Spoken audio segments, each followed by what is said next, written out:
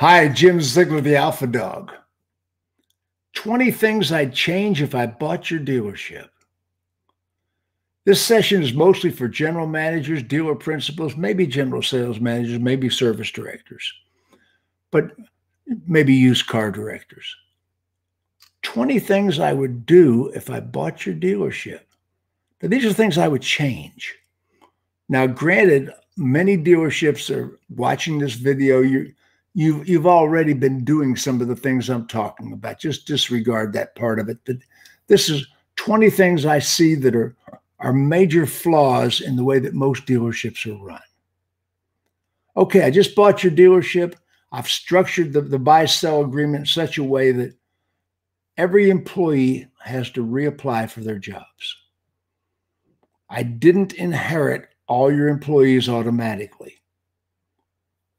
Let's face it, some of you dealers out there have become emotionally attached to bad people.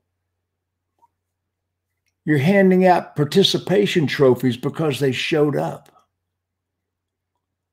I don't care if they've been with me 20 years and they're selling 25 units a month. Bad attitudes, miscreants, disruptive behavior, people that are chronically absent or late, you can't stay here. You will not be rehired. Even if I've owned the dealership for a while, you can't stay on my staff. Get rid of bad people. Everything is performance-based, performance hiring, performance firing, performance demotion. Everything is based on your productivity. And if you can't get your dealership to that level, when I buy your dealership, I will make those changes. Cover your weaknesses. That's the second thing. Now, me personally, I am a variable operations expert. Sales department, used cars, new cars, BDC. I've got the front end of the dealership covered. But my weakness is service. The reason I personally never became a general manager is because I didn't care to learn the service end of things.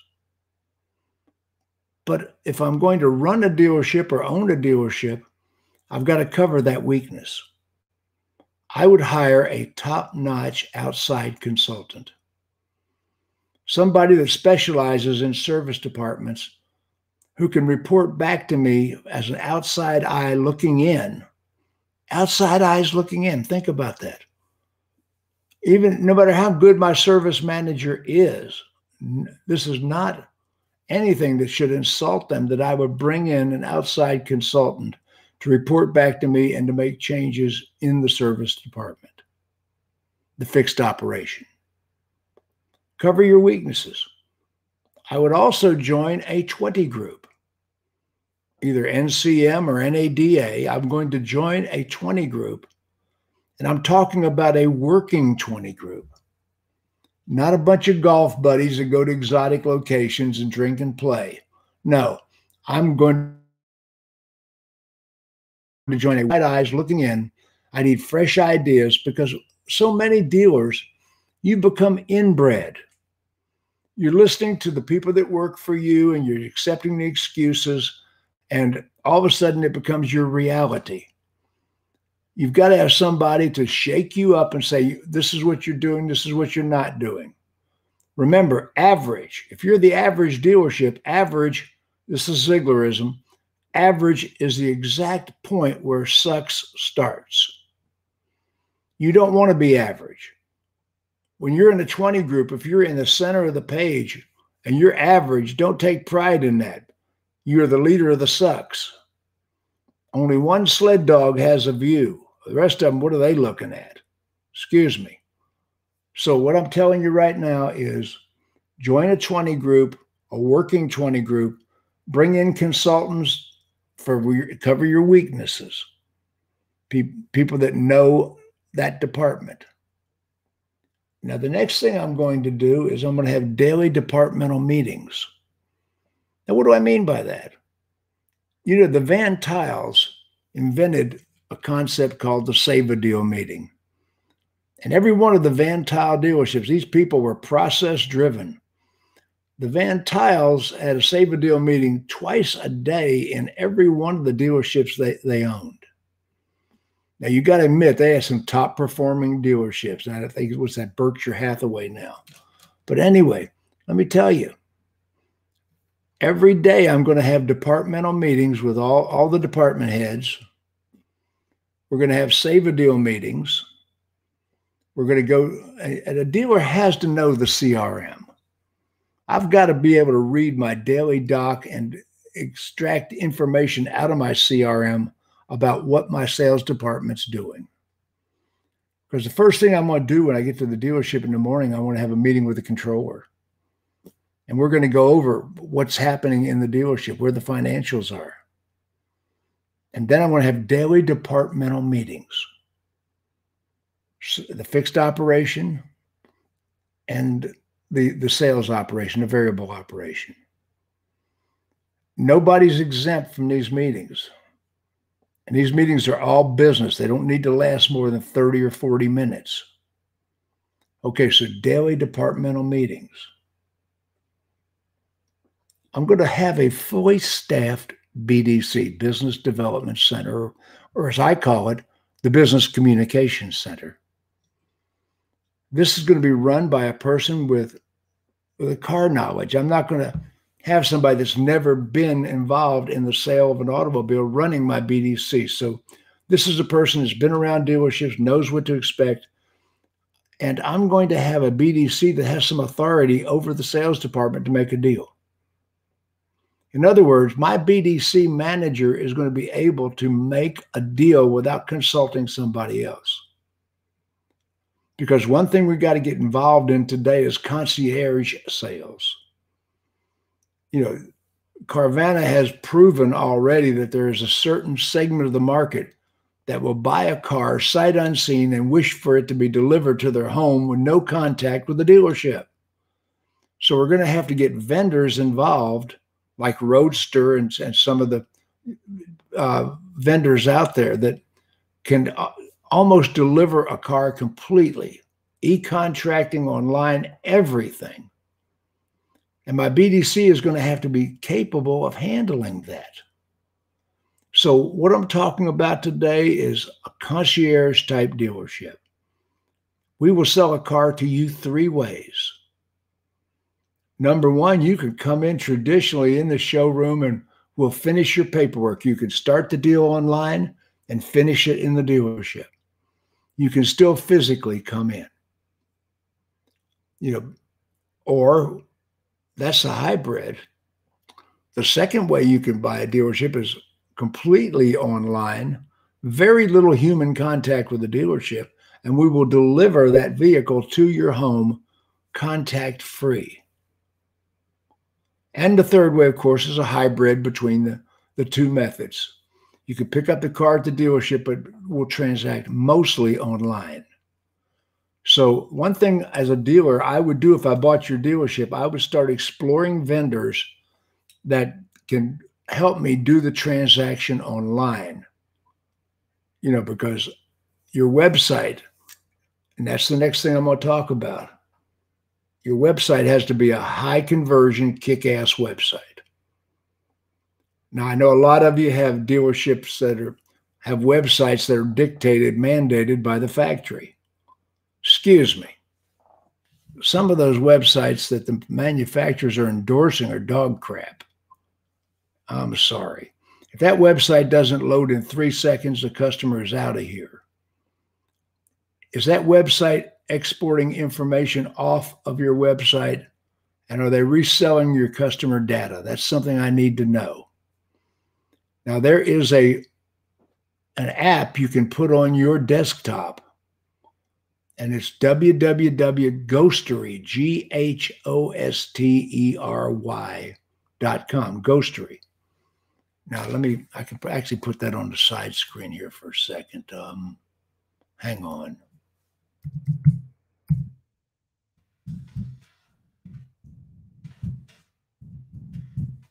There we go. Okay, there it comes across the bottom, ghostery.com. Now, one thing about ghostery.com is ghostery.com. That's like a ghost. Woo, you know. Anyway, ghostery.com will tell you exactly who is exporting information off of your website. What trackers and pixels have been installed in your website without your permission. And believe me, some of your website companies that are major website companies are selling your customer data to outside sources. Ghostery will tell you anytime you go on a website exactly what is being exported off of that website, who it's being exported to, and what that company does. I would put ghostery.com on my desktop and look at my own website and other websites and see what information is being exported off of those websites with or without my permission. Now, a lot of information is going to be exported off of your website that the web provider put in there, and it's going to be to your benefit. I mean, not all exported information on your website is bad, but a lot of it is third parties that have no business, reviewing, like Amazon. What business does Amazon have getting customer data off your website? Somebody is selling that to them. And they're going to say, well, that's Alexa or one of our robot. No, excuse me. No, cut off the data suckers. And that brings me to the EULA agreement on some of your providers. I'll talk to you about that a little later. The end user licensing agreement, where you actually agree that your vendors can take information off your website and they own it. Or they can take information out of your CRM and they own it. They can take information out of your DMS and they own it. Your DMS provider does not own your data. Your CRM provider does not own your data. But when you sign agreements with them, they've got a clause in there called the EULA agreement, end user license agreement, that says they do own your data. They do have the ability to share your data with their partners, other companies that they also own, or companies they do not own. They have licensed to unequivocally, without restraint, use your data and resell your data in any way they would like. So first of all, ghostery.com. Put that on your desktop and see what's being exported, and call your web provider and say, what is this? What is this? Why is this? What is this company you're exporting my data to? And remember, a lot of it's going to be legitimate. But ghostery.com, that strikes fear in a lot of hearts that don't want to hear it. Believe me. Let me take that off the screen for a second. Okay. Anyway, does my website convert? You need to be less dependent on lead providers. Matter of fact, there's a big trend in the market today to get rid of lead providers, to generate your own traffic through social media advertising. So the first thing I'm going to do is I'm going to be sure I have a kick-ass website. I just bought your dealership. The next thing I'm going to do is be sure that website converts. Do I need chat? What do I need on that website to make it work for me? And I'm going to consult with people that know how to do that. And I'm going to be sure, because, I can run a computer, but I can't fix one. I can't program one. And you're probably like me. I know how to operate these apps, but I don't know how to repair them. I don't know how to program. So consult people that do. Don't rely necessarily on your own people. Bring outside eyes in frequently to cover your weaknesses.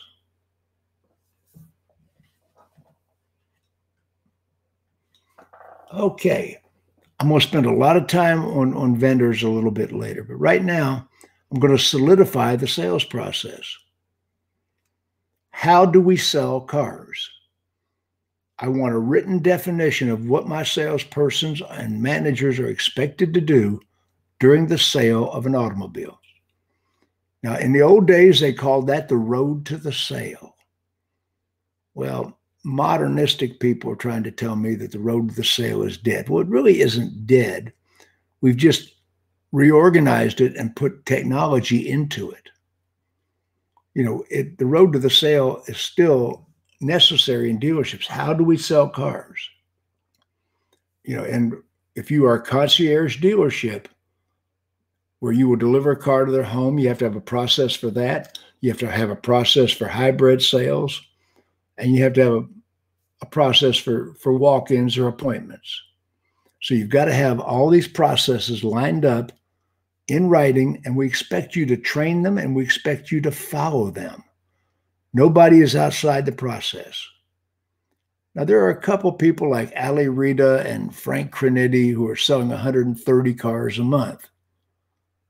Those superstars are on my executive team. I have different levels of salespersons, and I have different levels of pay plan for those salespersons. If I've got a super performer, they're going to pretty well have free license to sell cars. But everybody's not a super performer. And I'm going to put that in the pay plan. I'm going to put that in writing, that I have something called the executive team. The executive team is an earned title in the dealership. It's not something because you've been here 20 years. It's because you're selling 30 to 100 units, or whatever parameters I put on it.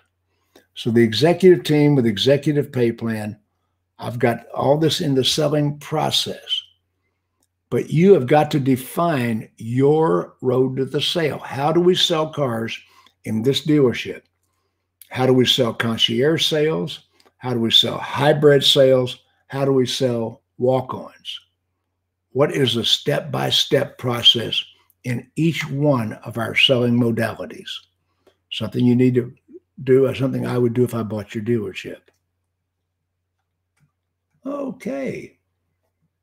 Constant and ongoing training. Now, obviously, you're using Jim Ziegler training here right now, and I'm really pleased with that. But if you bring in a trainer for the service department, if you bring in another sales trainer into the dealership, be very careful that they don't conflict with your dealership culture. I have seen dealers, amazingly enough, when I worked with Ford Motor Company back in the 90s, I was training minority car dealers. I was training the sales department for the minority program. And Ford, in their infinite lack of wisdom at that time, would send me in, and I would conduct a training, and we would get the numbers way up. And then they would send in another trainer a month later whose philosophy and training was exactly opposite of what I was training. Now, what they were training probably worked. It was probably good, but it was in direct conflict with what I had told the salespeople to do a month before. And so many dealerships do that today. You bring in multiple trainers who conflict with each other. When you bring a trainer into your dealership, be sure their training fits the culture of your dealership or the culture you want to achieve. If you want a trainer to come in and change things, discuss it with them first and then back the change. That's one thing I always had a problem with as a trainer, is a dealer would bring me in, and the first thing I know, I've got a bunch of managers in my face. Well, Mr. Ziegler, let me do a hybrid. Let me modify your program. Wait a second. You're going to modify my program. You're going to screw with it. In other words, you're going to bring in an award-winning chef and change the recipe. Is that what you're telling me? Do you think they're bringing me in the dealership because you're doing a good job? Do you think, well, this is the way we like to do it? Yeah, the way you like to do it is the reason they hired me, because it isn't working. Your numbers aren't there. So once again, be sure that you bring in outside training. You send your people to outside seminars and conferences when when that comes back full speed. But be sure that people aren't training your people in conflict with other training they have received. And the other thing, always be sure that your desk, your sales desk, does what they were trained to do.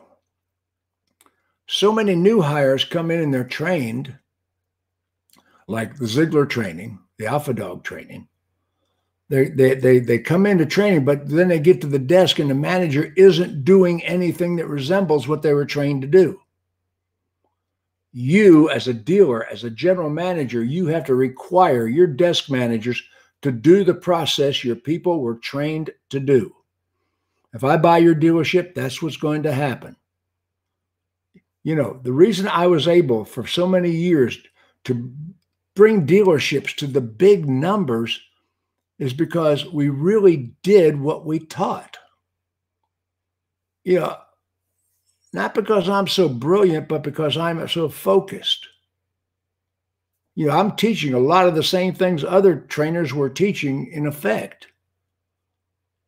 But I required, as a top manager in a dealership, and when I consulted a dealership, I went in with a high level of authority that I could make the changes. I didn't have to answer to the general sales manager to make the changes. I'd already answered to the dealer principal and the general manager. We already had a plan. So once again, we're going to solidify the selling system, the way we sell cars.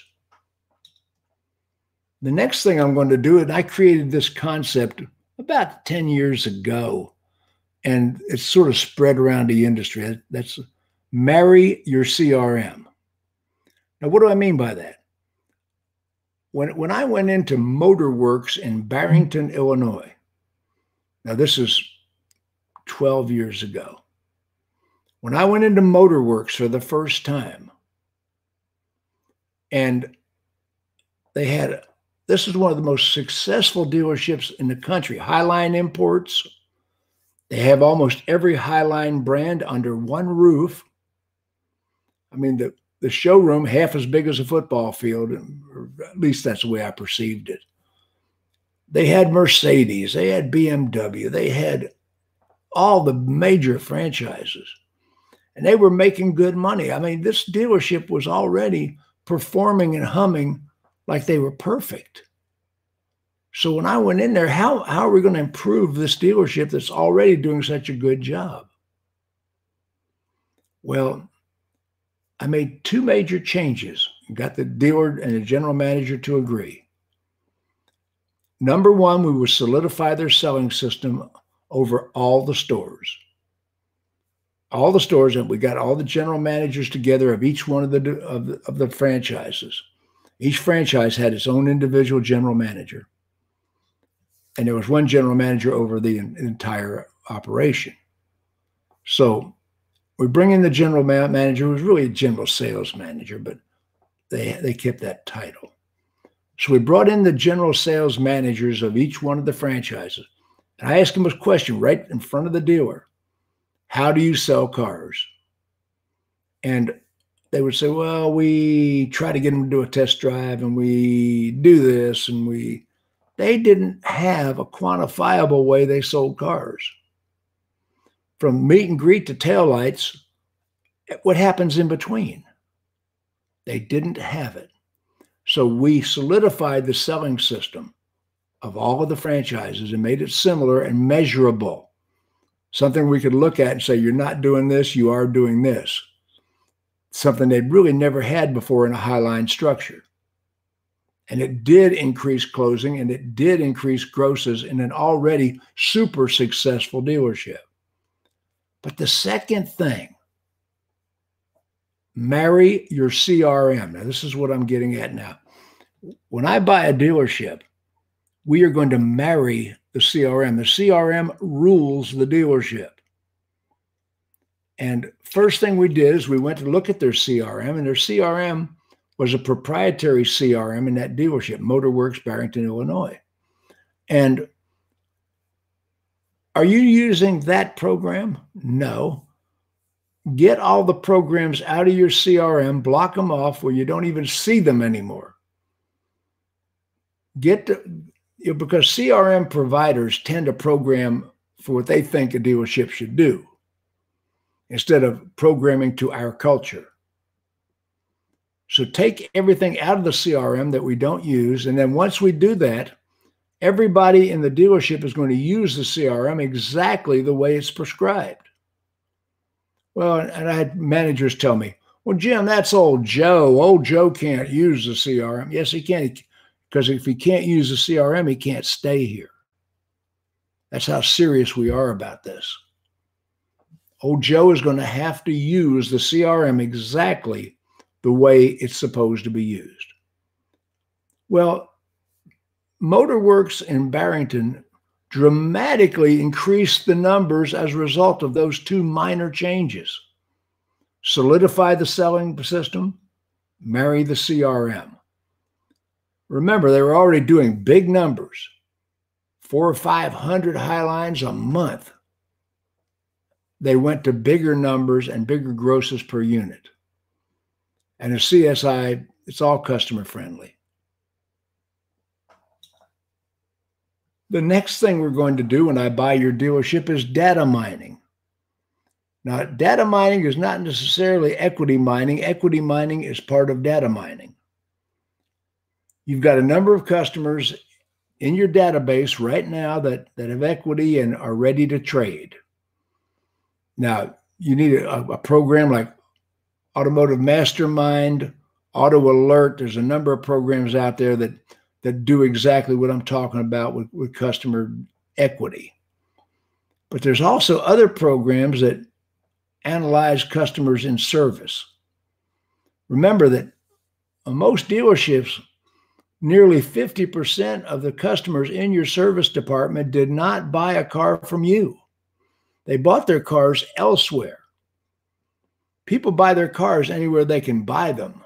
They shop, but they generally service close to work or close to home.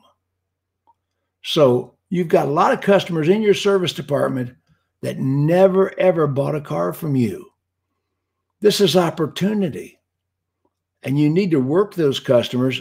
And there are programs out there like Service Cell that as soon as that customer hits your service drive and as soon as an RO is generated, there are companies out there that will send a message to your CRM, to your sales manager, to your BDC that there's a customer on the service drive right now. Their credit score is 690. Soft pull credit. It doesn't hurt their credit. There are programs out there that will tell that the customer's on the service drive. They have equity in their car. Even if they've been shopping in the last 90 days at other inquiries from other dealerships. It's going to tell you a whole wealth of information, how much equity they have in their car. Do they have another car? And that's the customer that you want to target to sell a car. And there are programs that do that and do that very efficiently. Another thing about data mining is you've got 100,000, 50,000, 25,000 customers in your CRM right now that did not buy a car from you, that were leads. All of these leads that didn't buy a car from you. Now, those are not leads. Those are real living, breathing human beings that live in your market that at one time attempted to buy a car from you. They like your brand. They probably are creditworthy. You've got 25 or 30,000, many as 100,000 I have seen in dealerships. Incredible. I mean, we don't work those leads anymore. They might have bought another car. They might be in the market for a car since then. They might have relatives. We are no longer advertising to those people. They are dead leads as far as we're concerned, and they're in the dead leads part of your CRM. I want to revive those people and be in touch with them. And I have what I call a retro advertising budget. When I buy a car dealership, most of you advertise into the future for strangers. You're advertising for new customers, but you're not advertising to your old customers. You're not advertising to your service customers that did not buy a car from you or the ones that did. So a retro budget, a certain amount of money aimed at advertising to past customers and to customers on the service department. Think about that. Retro budget. One of the strongest advertising methods today, two of them actually, Facebook advertising and texting. Do you have a legally compliant texting program? And remember, I said legally compliant. Do you have a legally compliant texting program? Text is one of the strongest ways that you can advertise. Think about it. I'll bet you your personal email box today has 50, 60, 70 unanswered emails that you didn't even look at. How many times do you just delete an email, don't look at it? How many times does an email just go down the list and you never even opened it? But then on your cell phone, on your handheld, how many text messages do you have that weren't looked at or answered? The answer is probably 0. So in other words, texting is so much more effective than email. Do you have a texting program that is legally compliant? Now remember, legally compliant is touchy. I mean, be sure when you hire somebody that's going to do a texting program for you that they're completely legally compliant, but you need to have a texting program and a Facebook agency. And I'm going to talk about that in a minute, but Facebook is probably the most effective form of advertising today. And I'll be heavily using Facebook Marketplace, Facebook ads. I mean, I'm going to talk about that in just a minute. Okay. Outside vendors will be fully vetted. Now, I'm going to tell you something. I generally don't like most of the vendors. I think most of the vendors take advantage of the dealers. And I'm going to be vetting every dealer I have. Because one thing I want to ask dealers, and not just my lead providers, not just my CRM, DMS providers, but even the people that rent uniforms to us. I'm going to fire all the vendors and renegotiate every deal. Every deal. I'm going to tell you what, right now, if you fire a vendor, and I mean, they're going to do everything they can to keep you aboard. But if you fire a vendor and keep them fired, don't let the general manager of their company come in or one of their field reps come in and close you again. I mean, fire a vendor. Within short order, they will come in with a much better price for the same service as you had before. I've seen it hundreds of times. Remember, I'm in contact with 100 dealers a month, more. I talk to thousands of car people, and I see it every day. You fire a vendor, they will come back with a better deal. If you resist the chain of command that comes in to see you, to keep you aboard. So I'm going to vet these vendors. There's one thing I want to tell a vendor. Don't tell me about your attribution. Don't tell me about that you assisted in the sale. All I want you to do is show me the money. Show me the money. Don't tell me how good your company is or how much attribution. Attribution is a real science. But I'm going to tell you right now,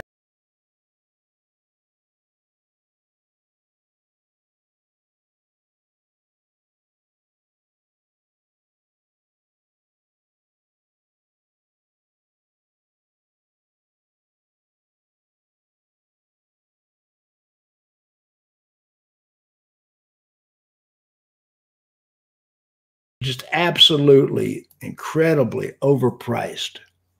Show me the money. And And I'm talking about cars.com. I'm talking about Auto Trader. I'm talking about Car Gurus. I'm talking about every one of the lead provider vendors. Show me the money. Your prices are exorbitant, in my opinion. Did I say my opinion? Yeah, I did. Okay. In my opinion, these vendors are charging way more than they're worth. So they've invented these bogus reports. Never, ever trust information about a vendor supplied by the vendor. Think about it. Don't let a vendor tell you how good they are with statistics that they paid for with another vendor, because attribution is a genuine science. Attribution is genuine. But the people reporting on attribution, many of them are bogus. I'm telling you, they're lying. And I'm not saying which companies, but you just have to figure that out yourself. There are some real bogus companies out there claiming attribution, and the attribution is bogus. It's not real. So I'm going to vet every one of my vendors, every one of my lead providers, everyone, even the people selling tools and uniforms. Everybody is going to be renegotiated and vetted.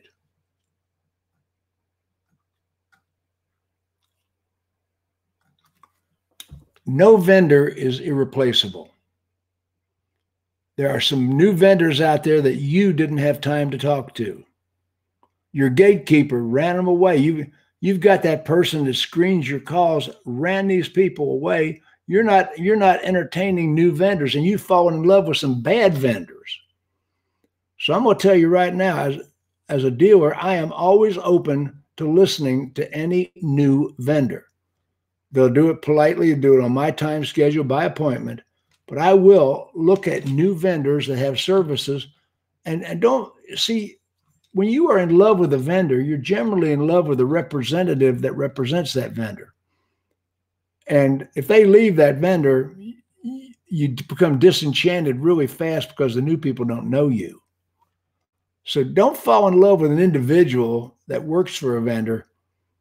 Look at the vendor behind the individual. Are they doing the best job, or are they falling down? So I'm going to tell you what the lead provider model right today is a dinosaur sinking down in the tar pits, eating the last brown little shriveled leaves off the trees. That's what's happening. The lead providers are not providing the leads. Facebook, most dealers right now texting. Most dealers today are generating their own business, and they're generating more and more. They're moving the budget from the lead providers. They're moving the budget over to self-generated SEO, SEM, Facebook, texting, social media. And that brings me to the fact that I'm going to hire a competent agency. And the agency I'm going to hire is a complete advertising agency. Television isn't completely dead, by the way. And direct mail is not dead. It just, you have to use it very carefully and know what you're doing. So I'm going to hire a full services agency, and this agency must be Google certified. Not just one or two people, all the people that touch my business, Google certified. Google, don't trust the vendor statistics. Google Analytics. Oh, what about attribution? Google Analytics. What about that? Google Analytics. You're a broken record. Google Analytics tells you everything you need to know. Now, there is another program that you need to put on your computer called SpyFu, SPYFU.com, like Kung Fu, only SpyFu, SPYFU. There's a number of programs that do what SpyFu does, but I like SpyFu because it's easy for the layman, the lay person, to understand. So SpyFu.com will tell you what competitors are infringing on your market. SpyFu will tell you what AdWords they're using and what organic leads they're getting on what words. It'll tell you so much. It'll give you a wealth of information on what your competitors are doing versus you and how you can overcome them. I'm not going to spend a whole lot of time You need to go to SpyFu and just look at all the things the free version will do. And the $25 a month version will blow your mind. And by the way, I'm not on the take from that company. I just like what I see. So spyfu.com. Take a look at it. And it'll tell you a lot of what your competitors are doing to you and what you can do and where you excel. Which ones of your Google AdWords are working the best? I mean, it'll show you incredibly what people, it'll even show you what the competitors bid on the words. Think about that. So once again, show me the money. So anyway, I'm going to hire a full service agency. I'm never going to refuse to see a new vendor. There are a lot of new vendors out there. I genuinely like Roadster because Roadster is giving us a good look at, how to deliver a car with less human interaction, closer to what Carvana's doing. Remember, your vendors are trying to make warehouses out of your dealerships where they do the entire sale and keep all the profits. And that pretty much is everything I would do. 20 things I'd do if I bought your dealership. And I ran through it rather fast because it was a lengthy presentation. This was a keynote presentation I did on stage at Digital Dealer a couple years ago. 20 things I'd do if I bought your dealership. And we got rave reviews. And I hope you liked it. So anyway, I'm putting it on the platform. You're probably going to have to go through this several times to digest it. I really hope you like Alpha Dawg On Demand. I'm going to keep adding new modules for your salespeople. I've got some BDC people coming in. They're going to help me with the BDC end of things. And I mean, I'll get some real experts coming on. I'm going to interview and other sales trainers. We're going to keep this thing modern. I'm going to be on every video. I'll be interviewing other people, but every video I will participate in. Any feedback you want to give me, I'm still old-fashioned, ZieglerSS@AOL.com. ZieglerSS@AOL.com. Let me put that up for just a second. Yeah. If you want to talk to me,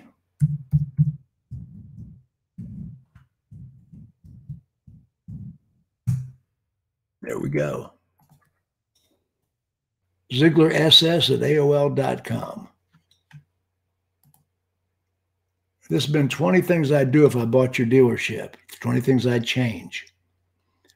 My phone number, 770-851-2803. You have any comments and any suggestions? 770-851-2803. I don't screen my calls. I take every one of them. That's my cell phone. I'm so proud of this platform. Old school, new school, history's full of giants that sank in the tar pits because they refused to adapt. I have adapted and changed so many times in my 45-year career in this business. And, I've got a reputation for growing dealerships to the big numbers. So what I want to do is I want to leave this legacy. I want to be sure that the knowledge of things that I have created in the car business lives on. And it's important that I get all this on video. So any way I can help you or your dealership, I'm a phone call away at 770-851-2803 or ZieglerSS@AOL.com. Have a great day. I hope you enjoyed this. Let me have your comments and feedback. Thanks.